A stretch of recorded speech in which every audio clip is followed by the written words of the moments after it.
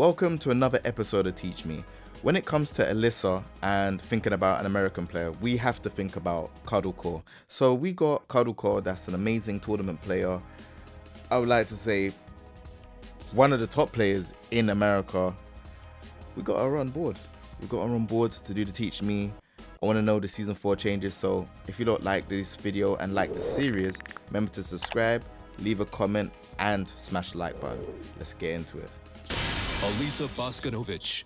So, everyone, we got the amazing CUDDLECORE to do Alisa. Take it away, let me know the season 4 changes. First, we have during rage, forward 2-3. Second hit, change frame of height when blocked from 0 to +1, shorten the recovery time after the move hits by 1 frame. What do you think about that change? Honestly, I think that change is, it's pretty tame. I think it'll help when, Alisa players want to after they do the rage drive, maybe they want to do like a jab, or maybe they want to do like a fly 2, or something to create more pressure, right? So now what will, I think, happen is maybe it'll make it a little harder for people to step afterwards, or they can't challenge as easily, and it gives her a little bit more advantage. So it makes the rage drive, I think, more threatening in certain situations. I think that's really good for her, because I do know there have been times where I've done rage drive, I'm blocked, and I'll go for something after, and it'll get interrupted, and I'm just like, okay, all right, but I think this will give her a bit more advantage, and I think that's a very positive thing.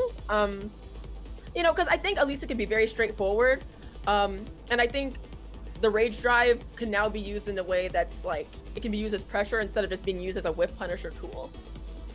Now that makes sense. That makes sense.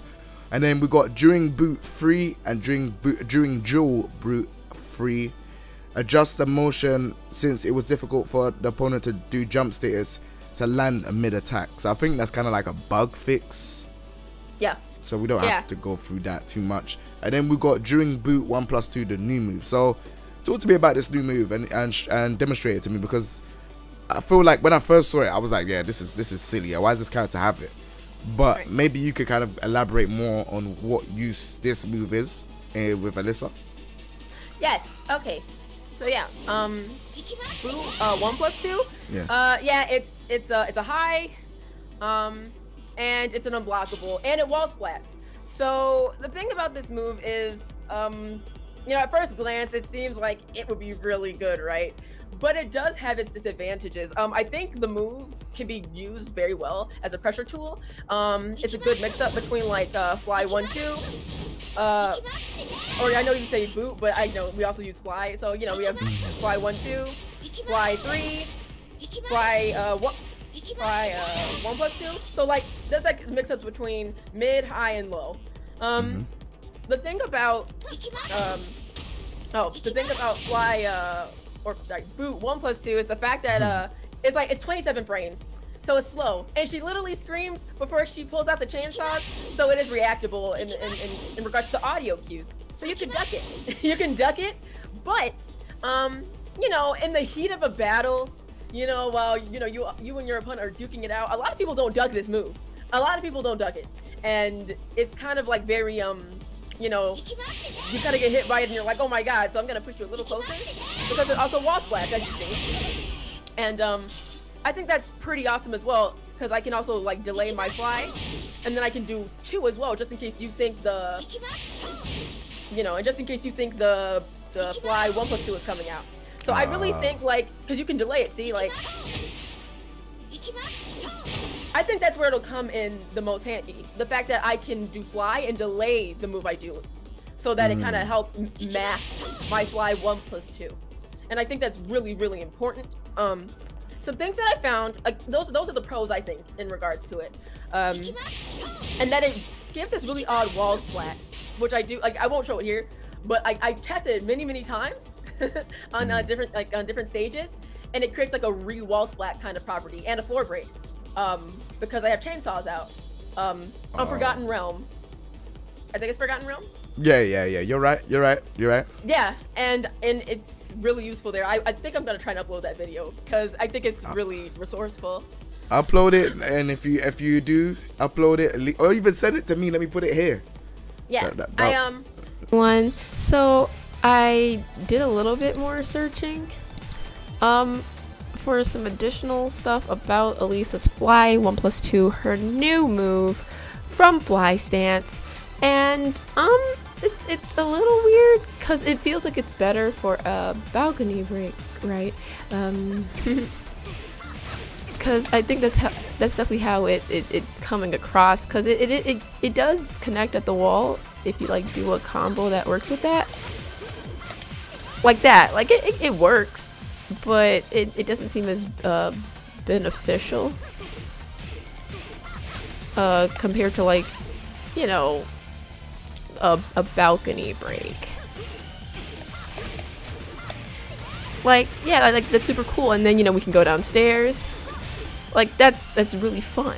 It's really fun, but I am gonna try and see what happens when you have him tech, like, while getting up or getting up.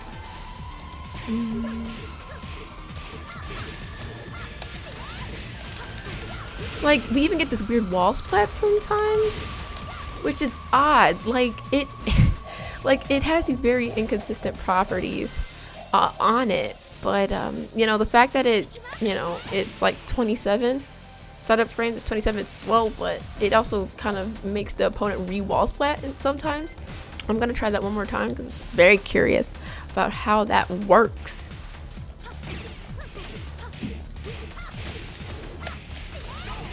Yeah, that, because it's a little off axis.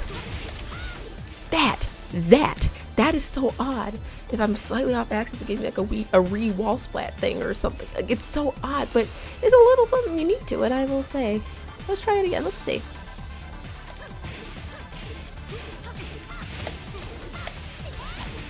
That, it happened again. It happened again.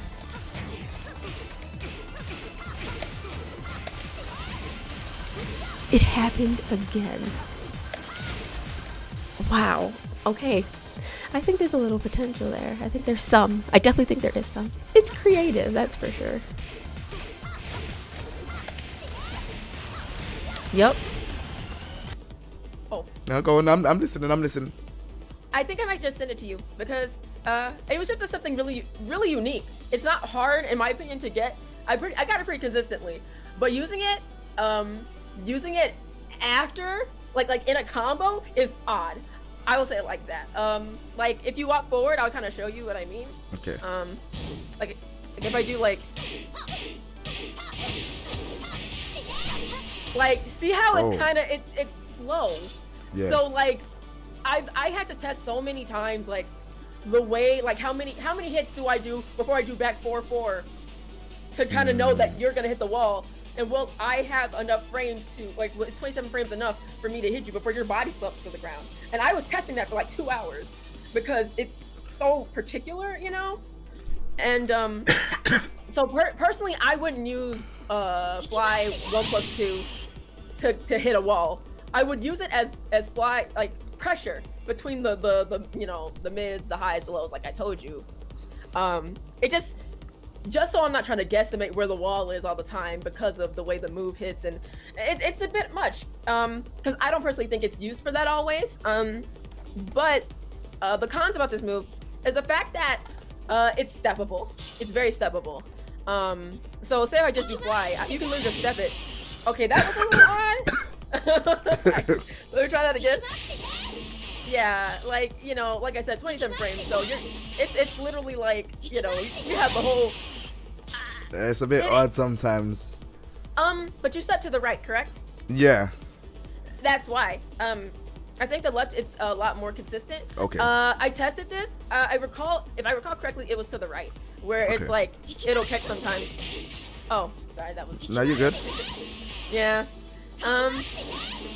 Yeah. So that's actually the case for a lot of Alisa's moves. I think, enough of them in Fly, so that it kind of covers her and protects her.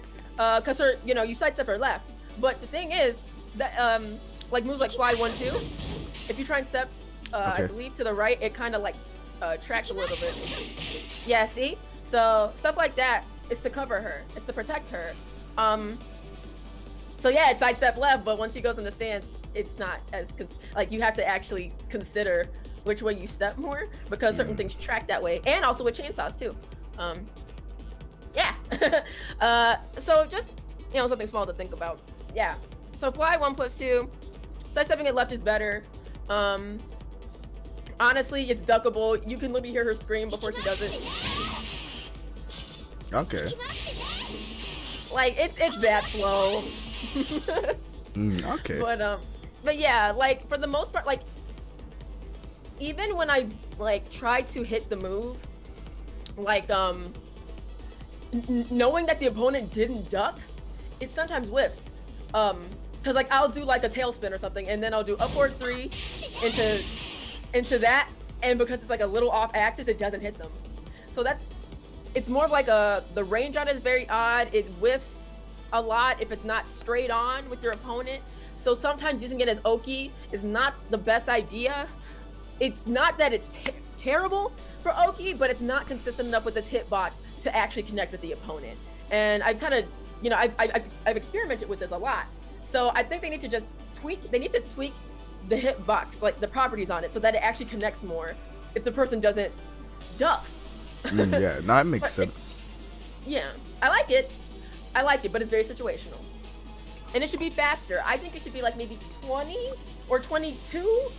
So I just so I can hit the wall. So if I do back 4-4 after I do like my juggle, I should be, and you hit the wall, I should be able to like pull out the chainsaws without my fly 1+2 missing. That quick enough to do that is what I mean.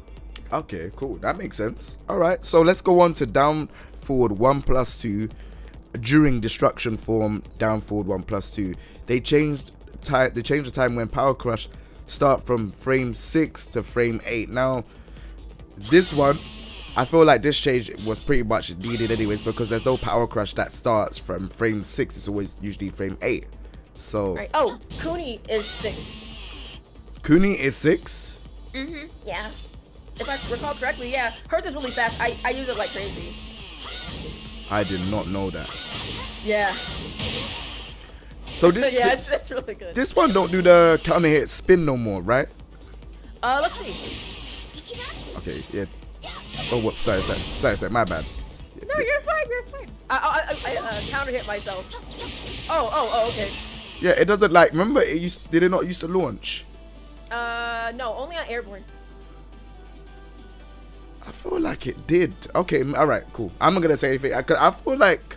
Because I thought that was just airborne when that was the case. Oh. Okay, cool. Like, say if I do this, what? Hold on, let me. Yeah, like that. That's the one. Yeah, that's. Because that would be cheap if that. Oh, I mean, not that I would complain, but I'm just saying, like, that would be kind of insane if she had that. No, I don't think she had that. I was about to say, because that's crazy. All right, cool. Let's move on to the next stuff. So, she has down back 1-4, reduce the strength of pushback and made the move easier to land. So, yeah, so it just lands easier. It doesn't whip as much, you know. So again, I guess that's kind of like a bug fix. Yeah, it's just a connecting kind of thing. So now, like, for example, if like Kuni does like, or anybody, but I'll use Kuni as an example. I was testing Kuni stuff. So if Kuni does like back turn, back turn into like her different options, all I have to do is sidestep right, down back 1-4, and you know it'll connect. Because probably last season it probably wouldn't have, but it connects now. Even with her small body, like I'm able to sidestep right, down back 1-4. So that's really good. So yeah, you're able to like hit things more consistently, and in those kinds of situations, you want to be able to, and because you get a huge launcher for it. Because yeah, that was a problem in like season 3. It didn't always connect, even though you made a read. All right, cool. So we also have, moving up the list, we have up forward 3, increase the lower range of the attack. So up forward 3. Okay, this. Yep. Which I personally think is really good in combos. Cause like I use up forward 3-2 a lot at the end of stuff, and sometimes it wouldn't always reach. Oh, okay. Yeah, I don't know this character at all. Oh, I can. Yeah, let's see if I can just get a combo in there. Oh. We are on Parsec, so if anyone's wondering, this is the reason why.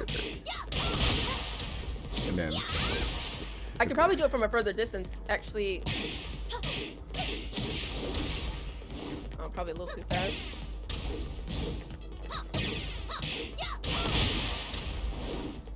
So it's kind of like you still have to dash a little bit, but it's the fact that it'll always it'll always hit at least. yeah, like that. Okay. Yeah, so but yeah, it did whiff before. It did whiff a lot after like, I would do like full extended, like, you know, big boy combos. And then like, if I tried to go for the upward 3-2, sometimes the 2 would miss. The 2 would miss. So the thing is, it says they increase the rage, right? So it makes it consistent. So I can hit it every single time now. So that's huge, because that means it brings me close to you every single time I hit that move, and it's a good amount of damage. So. Crazy. A forward 3-2 was amazing. I think that move was so good. Crazy. That is actually crazy. All right, but I'll classify that as a bug change. All right, so we have 4 more moves. I think we could go through these ones quite quick because they kind of just damage from what I'm seeing and frame advantage. So we have destructive form. During destructive form, forward 1. Change the frame advantage when blocked from plus. No, this one's +2 to +3. Oh, okay. And then we have during destruction form, forward 1 +2. They change that one to +7 to +8. That's the one. Right, that's the one. Yeah. Okay. So what move is that one? The forward 1 +2. Oh, forward 1 +2. Yeah. The one that has the combo. Wow. This one. Why did they I'm a change big that? fan. You know, I personally, sometimes I don't see why 1 frame makes too much of a difference, but maybe I still feel like they want to promote people using destruction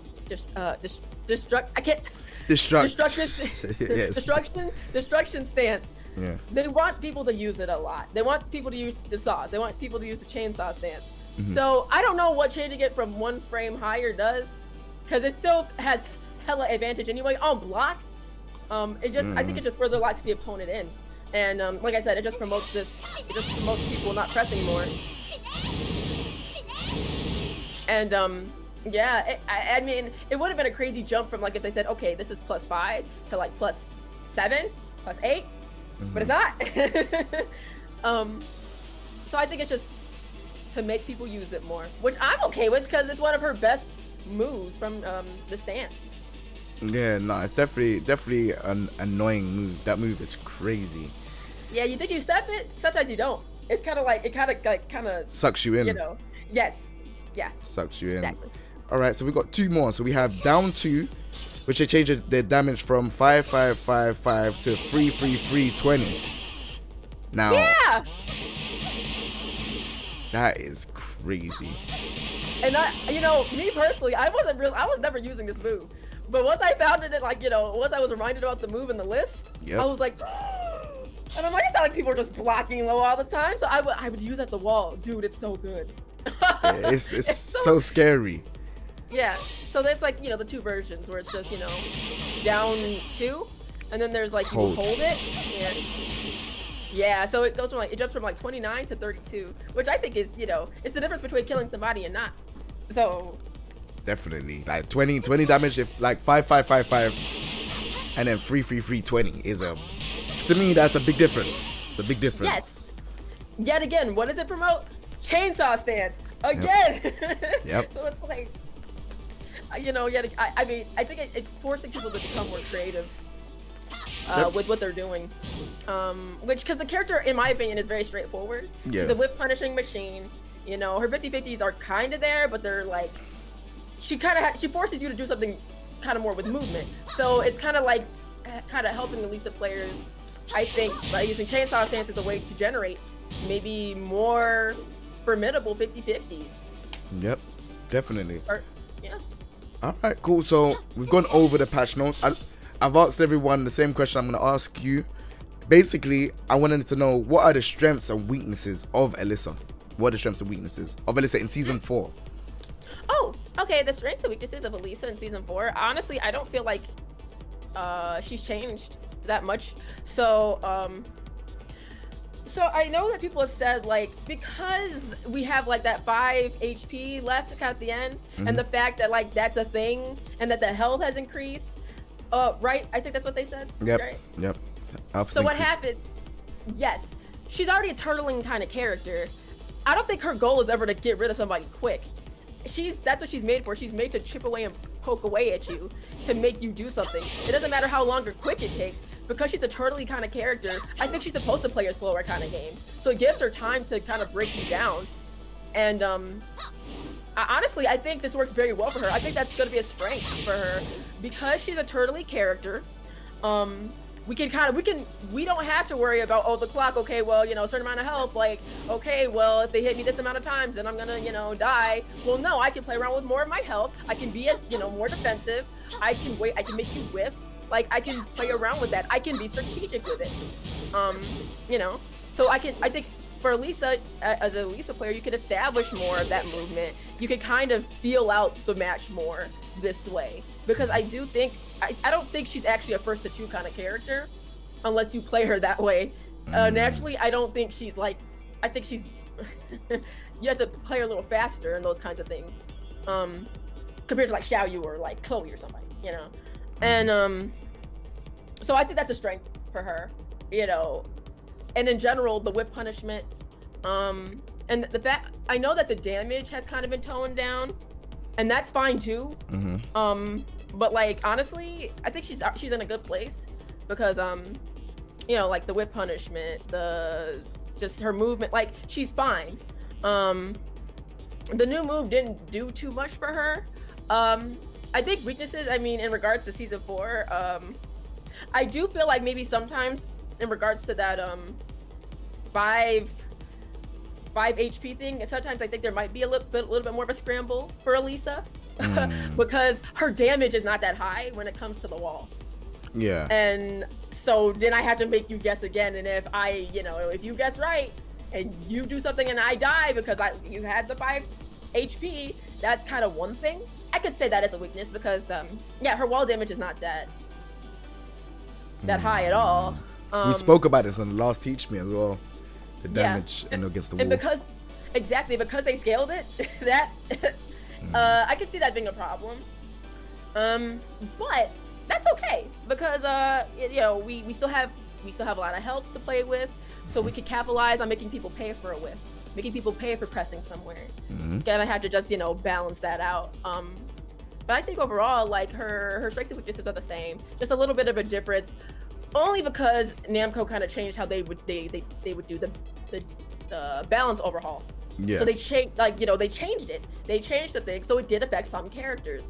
Like shoot, I think for example, like a faster character who's more like 50-50 heavy, Xiaoyu, she has a new low, right? Yep. But we're still playing that like fast-paced game, and she doesn't do a ton of damage all the time. She's doing more 50-50s and all that and stuff.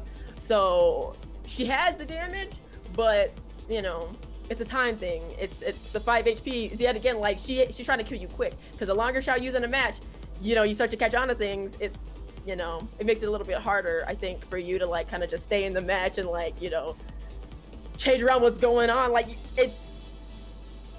she's the kind of character we want to beat somebody really quick. Yeah. So they don't catch on to anything. So it definitely did affect some characters, because the quicker we get done with the match, the more you don't find out about what I'm trying to do in this round. But because the health is increased, 5 HP is there. It's definitely affected Alisa. It's definitely affected Xiaoyu. But I think for the most part, Alisa's been affected in a positive way, because of it, because she's a turtly character, like I said. Okay, cool. So this question is the last question on the Teach Me episode. I'll ask everyone again. So this question is, if the developers said to you, you could have one change of Alisa, good or bad, like they said to, imagine like that they said they went to the players, content creators, everyone, and they said, hey, we want to change one thing with each character. What would be the one thing you change?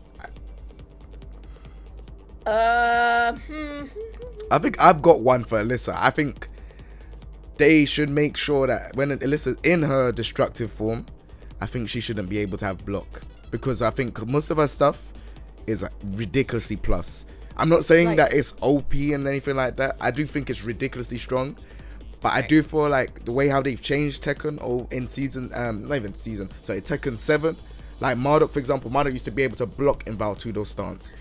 Yes. And he can't no more. Like, you literally have to go in that stance and you have to take a risk. And that's what Tekken 7 is all about. Tekken 7 is all about putting people in mix-ups and taking risk with it. Like, people that have, like, old school that play Tekken Tag 2, Tekken 7, Tekken 6, they could even tell you, even the older games like Tekken 5, it's all about, you know, trying to, like, movement, trying to come in poke heavy. This game is not really poke heavy anymore. This game is more like, yeah, they changed up +8. You're in a mix-up. You're forced in a mix-up. +5. You're forced into a mix-up now. And because movement is nerfed, you're forced to deal with these situations. Now, I feel like Alisa, she's very good at, like, you know, when she's in that stance, she's very good at either just annoying with mid or the low. Or she could go around you. Like, if you press a button, she could go around you and hit you. Homing. Oh, yeah, or she can do 1+2 as well. Because if you try and step, she could just hit you with that too. Exactly. So, you know, like, I feel like she shouldn't be able to block in that stance, and it will give Alisa more of a, you know, I think people would want to use the stance just to kind of, like, you know, enforce, like, oh yeah, I can press a button, but oh no, like, I can't now because she's pressed the button. But now that she can block in the stance, everyone's just like, well, there's no point to press a button. There's no risk. Why am I gonna press a button? I have to be safe. Right. So it's like the mind games to it don't really exist all the time, because, you know, people just, they're like, well, since she's so safe, why am I gonna press anything? It doesn't instill any fear. Yeah, that's a really good point. Right. So, yeah. So that's my one. I just feel like it would enforce more fear on the opponent to want to press buttons, because it's like, all right, here's my chance. She's in stance. I could press, and then it's like, oh, okay, you know what? It would be more better. Like, now I don't press against Alisa now when she's in that stance. I'm like, well, let me stay back. Do you know what I mean?